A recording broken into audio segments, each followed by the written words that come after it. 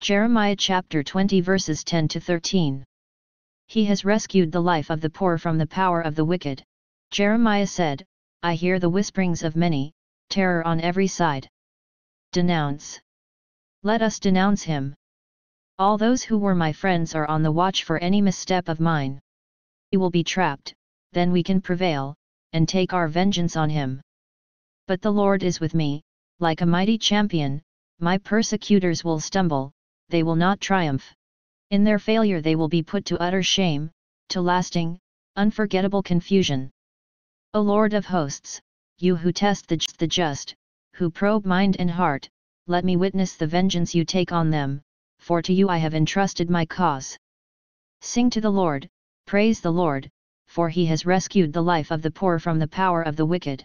After King Solomon's death, the United Kingdom of Israel had split into rival countries. The northern kingdom was called Israel and the southern called Judah.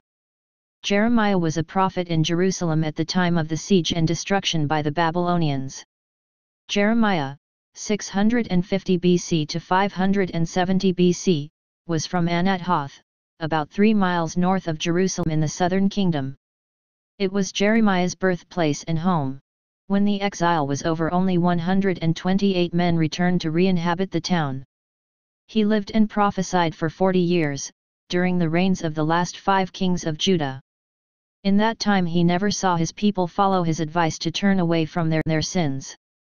As Babylon, Egypt, and Assyria were each struggling to become the sole political leader of the world, Judah found itself, geographically located in the middle of the political triangle. Today's reading is Jeremiah's prayer, which tells God of his struggles. He was doing what God asked him to do. People didn't like his message, so his life was filled with persecutions and sorrows. The most notable was the death sentence that led to him being abandoned to die in the mud of a cistern.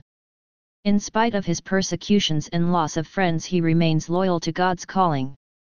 Since the Lord was guiding Jeremiah's path, those who were persecuting him would stumble and would ultimately disgrace themselves. This certainty of exoneration allowed Jeremiah to sing and praise God for his mighty acts.